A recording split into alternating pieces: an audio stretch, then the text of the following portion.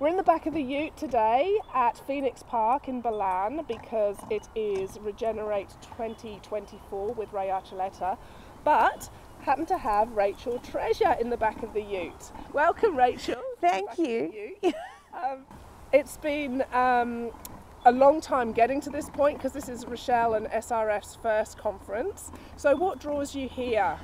Number one, the people, because when you gather with like-minded people or people that are emerging, there's just such a buzz and a support network, and we've come from all over, from myself, Tasmania, and there's some lads from Townsville even, so it's really exciting. Yeah, so you've had a fair trip, so I may as well mention the pups in the back here because they're gnawing away on my bones. So what have you done? You've come from Tasmania to, you've done loads of travelling, haven't you? Yeah, I have. It's my first trip away after a health crisis and my children turning into adults, and so I thought I'll return to my grassroots, which was taking dogs on the road, and I bred a litter of Kelpies, and this is Usman Kelpwaja. I'm a cricket fan, so Uzi, and then I'm a country music fan and I've got Dolly Pupton, and I thought there's no better way of bonding than a road trip, so I've been from down south in Tassie all the way to Canowindra to hang out with some Kelpie mates that trial and train dogs on stock camp. Is that in New South Wales? Yes, Canowindra, New South Wales, and then I meandered back down to Rachel's neck of the woods, and then here I am. So it's brilliant. So have you heard about Ray before? Yes, I have, definitely. I've been in the regenerative space since about 2009 when my daughter was diagnosed with cerebral palsy and other health conditions, and as a mother I kind of found that link between chemical agriculture. There were sprays all around us when I was in my pregnancy phase, and then we just noticed so many different things unfolding in our community.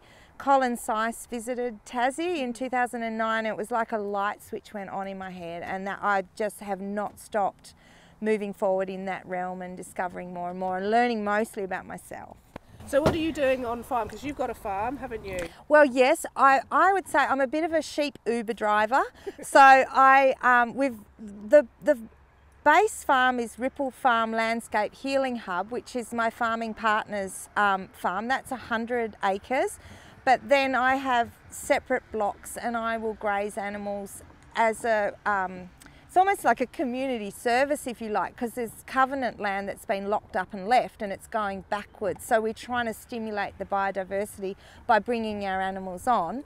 So we run Dexter cattle because they do really well on weeds, which we know are just plants, and they do super well on that. And then I have Aloe-Burn Pole Merino sheep. Well, they're from west of Wagga at Boree Creek, and they're a plain skin merino, but they're good carcass and good fibre, so we produce meat and wool.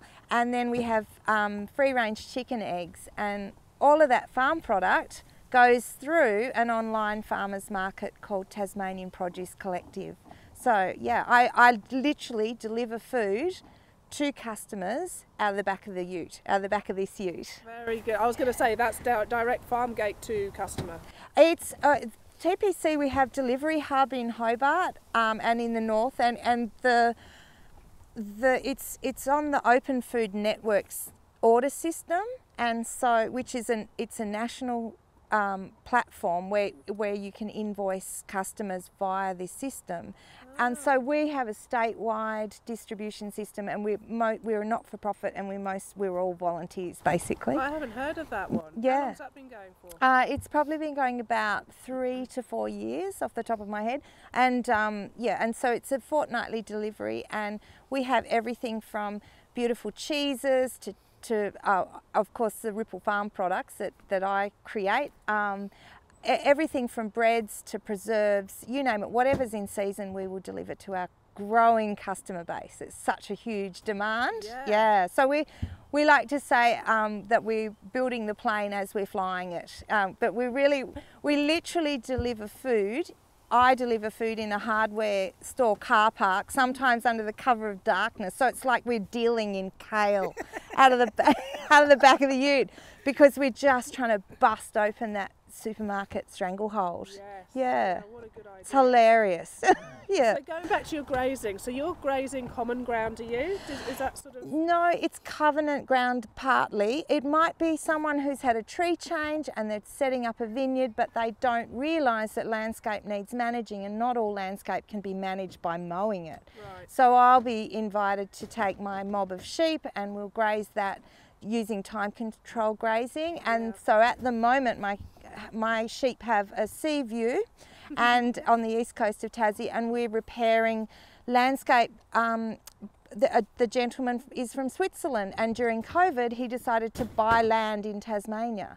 So you know, unfortunately we've lost such a connection to land that it becomes something that somebody owns, but there's no caretaking. Yeah. So I've been privileged enough to have enough Tassie networks to be able to just say, let's bring the sheep around again and try and settle that landscape and let it know that there's someone there caring for it. Yeah, I love it, and this is what I really want to almost start myself with. Just you're sort of droving, but it's in more of a controlled way. So you just have a mob of sheep or cattle, and you offer your services. So they are walking fertilisers. Yeah. And knockdown is natural rather than with chemicals. Yes. And I know that they're doing it in America, but it's not really taken off in Australia. No, it's a lot of work, but for me I love it because my working dogs are my everything. I love low stress stock handling, and we've only got small mobs. I mean, we're not big we're not producers. We're using these animals to caretake land, and I learn every block I go onto. I learn from it, so and I'm hoping it will take off, particularly for young people that want a start in agriculture and they don't know how to start. But if you see land that's just overrun, you get yourself some beautiful quiet animals, which are the Dexters and the Yellowburn Palmerinos. They're just so quiet, and handling as well. So there's potential everywhere. So do you get an older mob, so you're not breeding, are you doing? Yeah, we're breeding as well. So, but fortunately we've got Ripple Farm as the home base, so the cattle can do their thing there. The sheep, they're just so cruisy and such good mothers. They're selected on maternal instinct, the sheep. So, and we have... Never tie your pup too long. No. They're a bit klutzy. They're at that gawky kind of pre-teen stage. Yeah, so it's one of those things where the blocks of land I'm now familiar with, so we'll return to each block. Yeah, and so are I call them my sheep peeps. My sheep peeps are quite familiar with it as well. So. And you've seen an improvement then, obviously? In some cases, yeah.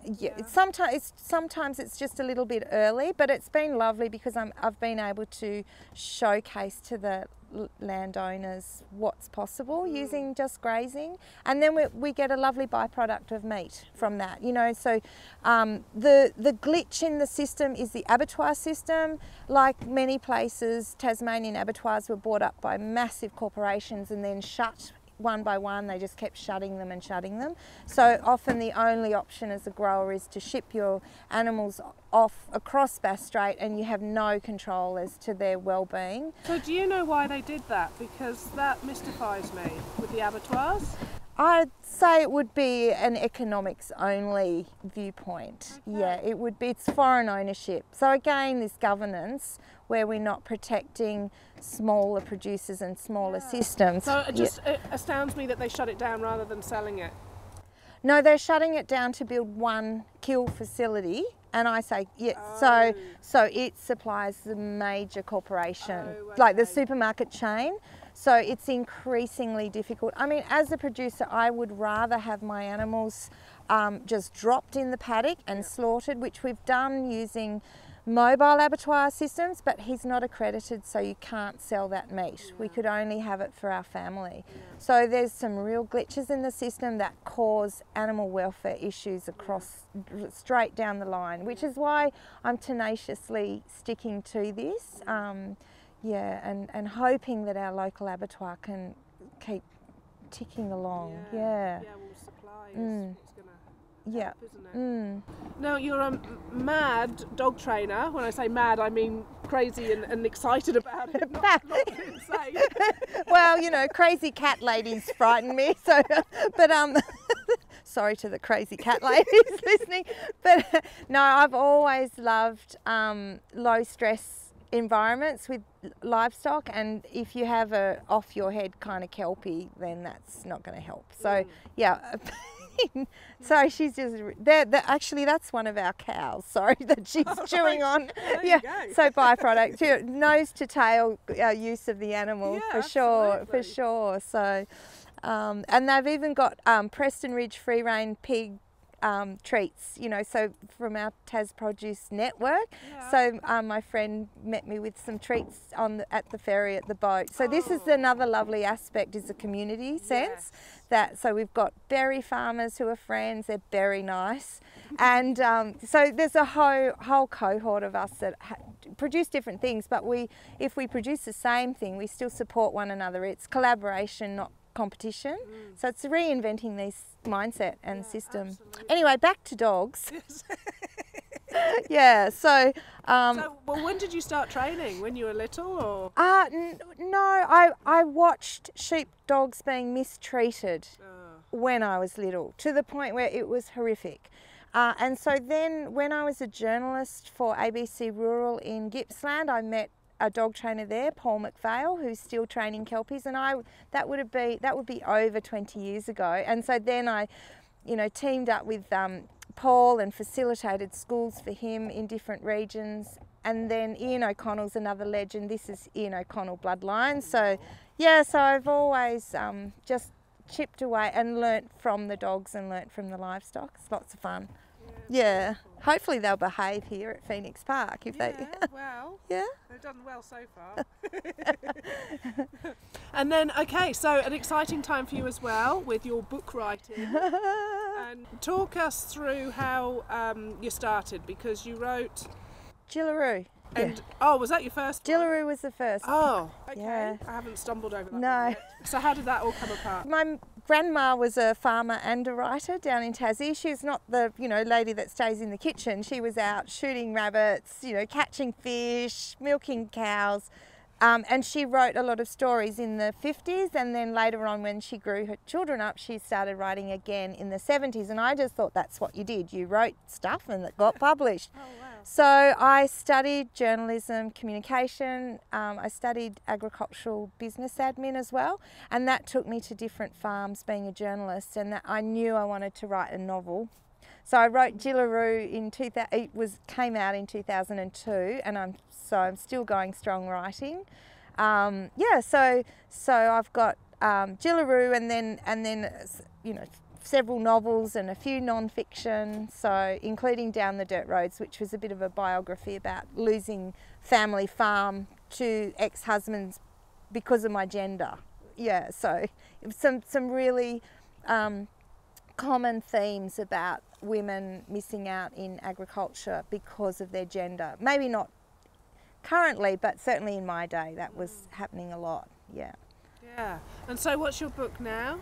So my book is coming out in May. It's May 2024, and it's called Milking Time, and it is about cows and the cosmos. So it's set in Tasmania, and I've drawn a lot from my experience with the food system. So my character is Connie Mulligan. She's a dairy farmer's daughter, and she's just detests what's happening with her family farm, with her community. So her dad runs the farm like a factory system, and the state is getting bought out by corporations. So she's got to overcome some serious challenges and lift her town out of the mire. And so it's told with heart and humour, but it's quite a complex book, and it's got a lot of I guess, you know, for want of a better word, a lot of spirituality, because I think when you come into the regen space, so much of it is knowing that you're greater than just this little egoic meat bag that you walk around in. Yeah. Okay. Yeah. Never heard it put like that. Yeah, before, well, you know. Yeah, it is true. Well, a meat bag. bag. Yeah, meat bag, a breathing meat bag. You know, and that's the thing, like we get so caught in our heads and we have to come into our hearts, which is one of, you know, natural intelligence farming kind of deal. Hello, Usman. Oh, don't lick, that's a bit gross. I know what you've been eating. Yeah, so it's a very exciting time with milking time. It's got the cover. It's so pretty. It's out for Mother's Day, but I'm hoping it's a bit of a Venus flytrap that people will go, oh, I'm going to dive into this. And when they open the pages, they're in for a ride, because it's about awakening to ourselves and to our food systems, and also, you know, to making, well, like I say in the book, milking this time of your, you know, of your life, milking it for all it's worth. Yeah. Wow, that's really So it's very exciting. Yeah. Amazing. And you bring in some of the regenerative principles and things as well, don't you, with a lot of your books? Absolutely are. Increasingly, as I've grown, I mean, I was a young woman when I started writing, and so as I've learnt and had crises and challenges and unravelings and it, Stop licking your mother. Stop licking your mother. Yeah, so it's one of those things that as I've learnt about the regenerative space, I've woven it into story, because story is the most powerful change agent to mindset, and because people are feeling with their hearts and their souls when they read story. And so White Horses was inspired by Ian and Di Haggerty over in the West, so I set that book in the West, and a lot of it is about female reclamation. So we're reclaiming our feminine power. It's not a gender issue. It's just like recognising that Mother Earth has a female frequency. Women have been, well, like myself, I was in a house with pregnant with my child, and there's sprays all around me, agricultural sprays, and it's up to I feel like it's time for women to rise up and say, this is not good enough. We're at a crossroads, and we really need to stand up. And there's a very funny way in milking time how the women fend off well, not so much the enemy, but the old system. So yes, I'm gonna have to read this book then. I know. Yeah, sounds amazing. Well, I really hope it's lovely to meet you, and yes. I really hope we will have a fantastic time, and that you get to meet and see everybody. It's on the mainland, because you're in Tasmania, aren't you? So yes. Do you get off the rock? Well, I went to ground for about 2.5 years, because I was diagnosed with breast cancer and had a couple of surgeries, and then I went through the whole, I call it the Chernobyl experience. But the first time I got off the rock was to go and see Zach Bush, and he talked about how Mother Nature absolutely flourishes after adversity. So I just thought, right, that's my cell, that's my nature, I'm going to flourish after this adversity. So I feel like it was, I caught up with Rachael and so many people there, and so this is my next little holiday. And and I had been to see Nicole Masters as well in Orange, so there's a real clan, there's a real tribe, and we're getting bigger and we're getting louder and braver, I think. Yeah, absolutely. Yeah. And this is the whole point of this event, was that we go home and say, this is what we're going to do, not at the end of the event go, well, yeah, but how does it apply to me? Yeah. So the facilitation side of it is a little bit different this time. Yeah, it's exciting. I can't wait. Yeah, fantastic. Thank you so much for spending some time in the back of your ute. Well, I know, I put the blanket down for comfort. It's been great. Yeah, it's been lovely chatting. Thank you. Beautiful. You poor thing, I feel like, you've got a tissue in the car. No, I just remember I was trying not to go blah, blah, blah. I can turn that bit down on the mic. Oh, I can hear it's stuffed up. I've got some powdered vitamin C, if you need some powdered vitamin C, and like an immune tonic as well, which tastes really gnarly. Oi. I'll put it back up there then, because it's not for chewing. You're getting cheeky.